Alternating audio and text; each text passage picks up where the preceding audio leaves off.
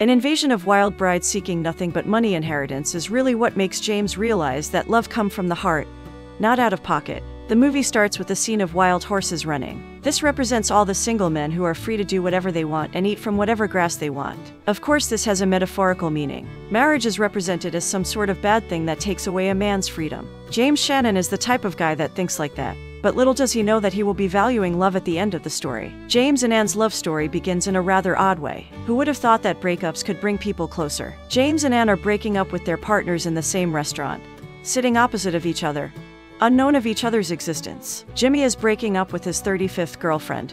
Yeah, can you believe that? Well, it's hard being a handsome and rich young gentleman. Let's go back to the story. James and Anne are left alone at their tables as their exes had already left. Anne sees James and says that she has a sudden urge to have lunch with him. James is very fond of that idea. It's a love at first sight type of thing for the young people. They enjoy their lunch and go to the park to share a cupcake. How romantic now, isn't it? Love is just so simple. James feels like he had finally found his favorite grass again. His friends had a tradition that was fairly odd. Whoever catches the bride's bouquet has to get married in a month. As James's friends get married, they are presented as horses that are tied down in the marriage rope and their freedom is taken away from them.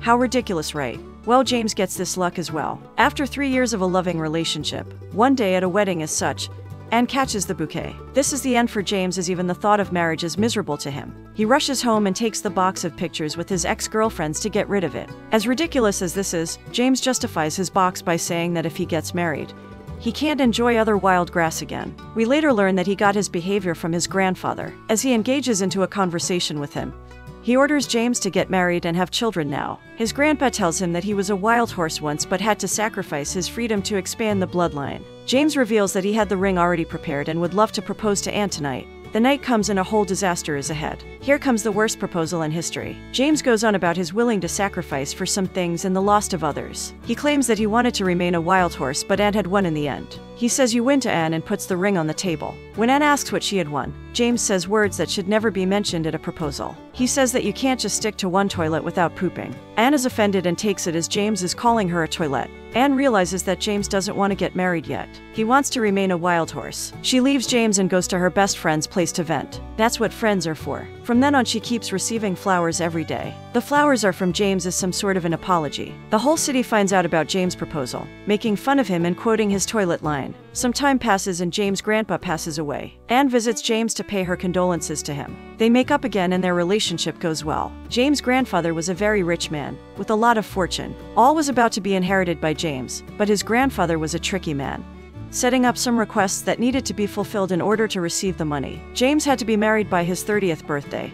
The marriage has to last at least 10 years and they can be separated once a month. And probably the worst one is that he has to have a child in the first 5 years of the marriage. James is upset and is fuming. Want to know what the trickiest thing is? James's 30th birthday is tomorrow. He has to get married till 6 p.m. or he has to say goodbye to $1 billion. James immediately goes to propose to Anne, but has no luck as Anne had left for a vacation. He runs to the airport and manages to catch up to her. He proposes to her, but as Anne's asking him some questions, the wild horses appear back in his mind. Anne sees that James is not ready to get married yet and leaves him at the airport. James's second proposal had failed and he was planning on giving up on the $1 billion. The shareholders tell James that without the money the factories would have to close and hundreds of people will lose their jobs. They come up with a plan as they take out the box of pictures of his ex-girlfriends to find a girl that will marry James and inherit $500 million. On the other side, Anne is furious. She decides to cancel her trip and go back to her apartment. James's quest to find a wife begins. He finds his first ex-girlfriend, but she is already married. He goes to the second one. She is a saleswoman and is more than thrilled to marry James as she was still in love with him. The unexpected happens as James sees what he thought to be Anne and runs after her. He catches up to her but realizes it's just a girl that looks like her. He goes back to the saleswoman but finds out that she had set the store on fire due to her anger towards him. James has no luck and is left without a bride. The search doesn't stop there as he goes on to the next one. His next ex-girlfriend is an actress. When he tells her about the $1 million, she just laughs at his face and says that she doesn't even need them. Another failed proposal. How many has it been already? Is anyone counting? James continues to the next one. Guess what happens next? He got rejected again. The day had ended and there was still no luck for James. They tried to continue the journey but their car had stopped working.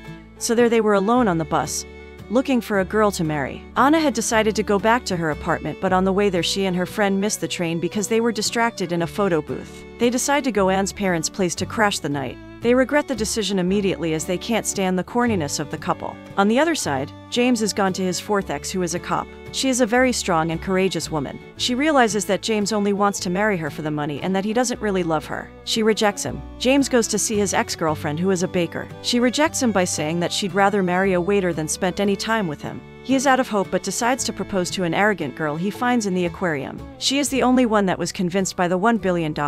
James thinks that this is it. He is finally about to get the $1 billion. He will finally make his grandpa proud. But of course, what good can happen to James? As they are about to say yes, she finds out that the marriage has to last 10 years. She thinks about it but agrees to marry him either way. It is when she finds out about a child when she decides to get out of there. James is left single, yet again. He has only 17 hours left to get someone to marry him, or he could say goodbye to the money. James's friend is tired of the situation, as he has been helping James with every proposal, and decides to make sure that James is married by tomorrow at 6 p.m. He tells James to wait for him at the church tomorrow at 6 p.m. and he will help him propose successfully. On the other side, Anne is fed up by seeing her parents act corny and all. All she thinks about was James. Everything reminds her of him. She tries contacting him but he doesn't answer. James and the priest are having a talk. The priest tells James that getting married was the best thing that has happened to him. This is when James realizes that he doesn't want to be the rich single guy anymore. All he wanted was Anne and he was going to get her. Anne is able to contact James's friend. She tells him that she's getting on a train and wants to invite Jimmy to a dinner. James's friend realizes that it's too late, as he had published in newspapers that whoever's come to the church by 6 p.m. is going to get married and receive $1 billion.